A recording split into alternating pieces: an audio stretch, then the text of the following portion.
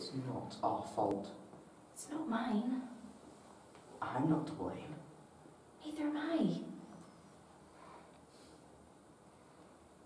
I'm bringing my dad if she starts on me. My nan will go berserk. Oh, because it's not our fault. Because I was smoking. Wimp. Who is? You're frightened, aren't you? Me?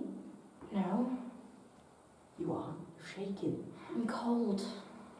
Look, it's not our fault, and we're not to blame. We were smoking by the spot shed. So, I'll take the blame for that, but not the rest.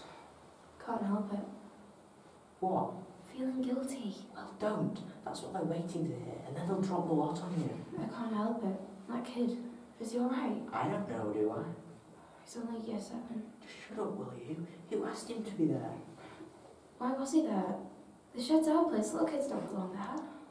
He's playing some kind of stupid game like trackers. I don't know.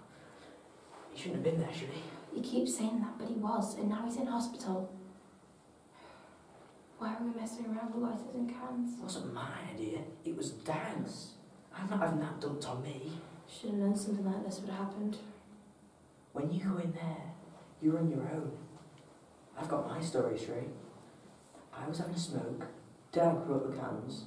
She made us light them for a laugh. It's her fault that kid got hurt. I never saw him come running around the corner of the shed. I was just aiming the flame at that dead tree and I never saw him. I didn't. But you've got to get your story straight, Maz, because they're not listening to that.